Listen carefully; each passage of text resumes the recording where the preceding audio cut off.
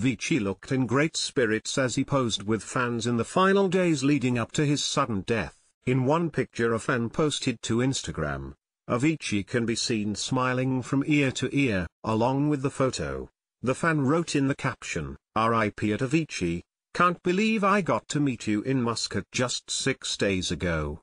Far too young to go." Meanwhile, the Muscat Hills Resort posted a fan picture with Avicii 3 days before his passing, writing in the caption, "Thank you at Avicii for coming to Muscat Hills Resort. We hope you had a great time." Check out Avicii smiling with fans in pics below. Avicii's successful career was also plagued with some serious health problems.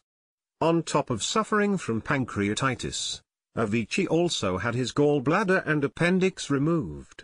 Taking to a more private life, Avicii announced his retirement from touring in 2016.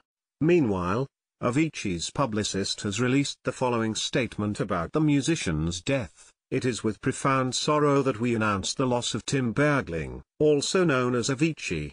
He was found dead in Muscat, Oman this Friday afternoon local time, April 20th.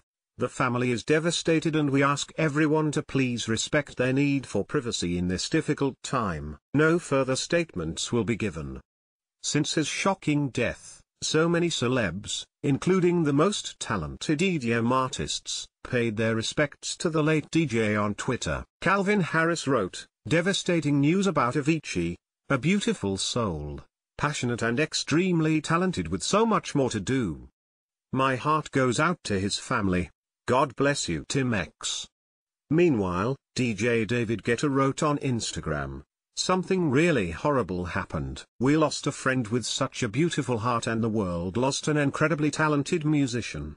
Thank you for your beautiful melodies, the time we shared in the studio, playing together as DJs or just enjoying life as friends. R.I.P.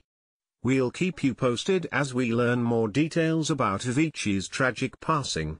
Our hearts go out to Avicii's family and friends during this difficult time."